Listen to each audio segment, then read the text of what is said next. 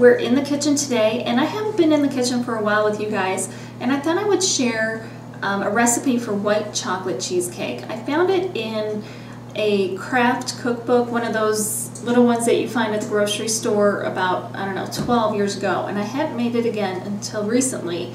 And I forgot how good it was, I forgot how easy it was, and everybody loved it. So I thought I would share it with you so that maybe you want to try it, and it's delicious. Now what you're going to need is 2 packages of Philadelphia cream cheese, a pre-made pie crust, and this is just a graham cracker crust that's pre-made. They also have Oreo ones, chocolate ones, shortbread I saw today, the reduced fat, which is actually what this is, and you won't even tell the difference. So pick whatever type you want, and this is a 6-ounce crust. I know that they have a bigger one now also. And then you're going to want these white chocolate chips, or white chocolate morsels, whatever you want to call them, and it's 1/3 and 1/3, and you'll see why we have them split. It's 2/3 total, and then we also have a 1/2 cup of sugar, and we're going to do a 1/2 teaspoon of vanilla and 2 eggs. And I have the oven preheating at 350 already. The first thing that you want to do is you're going to open your 2 packages of the cream cheese, and you want them softened. So I had them sitting out for a while, so they'll be easy to use with the mixer. So the first thing, you have your cream cheese in the bowl, and then you're going to add your 1/2 cup of sugar. You're going to use an electric mixer, and on a medium setting, you're going to beat it until it's well blended. Once you have the cream cheese and the sugar well blended, you're going to want to add the eggs.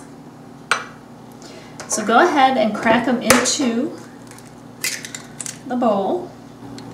And don't forget a 1/2 teaspoon of vanilla. And then you're going to mix that again until it's well blended.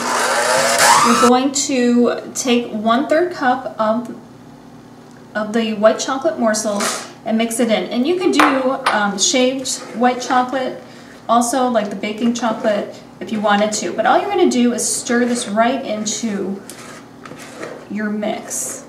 And once you have them all mixed in, all you're going to do is pour it right into your pie crust.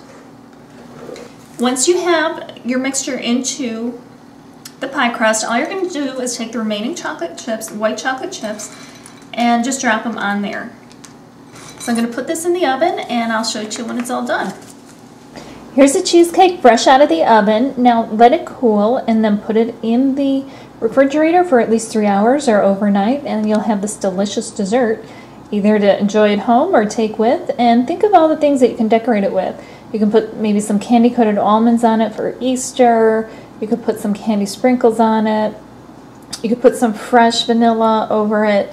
There's so many different things that you could do with it. So I hope you like it. Hope you give it a try. Remember to rate, comment, and subscribe, and we will see you next time.